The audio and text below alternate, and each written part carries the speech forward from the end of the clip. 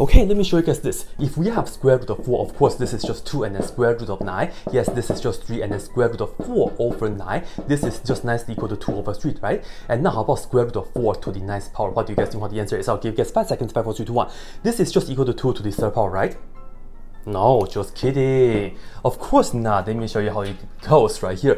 If you look at square root of 4 to the 9th power, yes, we can look at this as parentheses with 4 to the 9th power inside and then raised to the 1/2 power. And you know what? We can do 4 to the 9 over 2 power, yes, but we can actually do this 4 to the 1 over 2 power and then raised to the 9th power, because this way you can see that this is square root of 4 and then raised to the 9th power, and this is going to give us 2 to the 9th power, and then this right here is it. And of course, you can write this down as 512.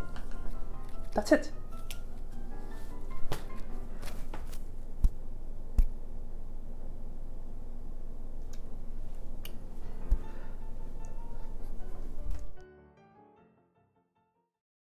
And if you would like, this is 512, of course. That's it. Yee!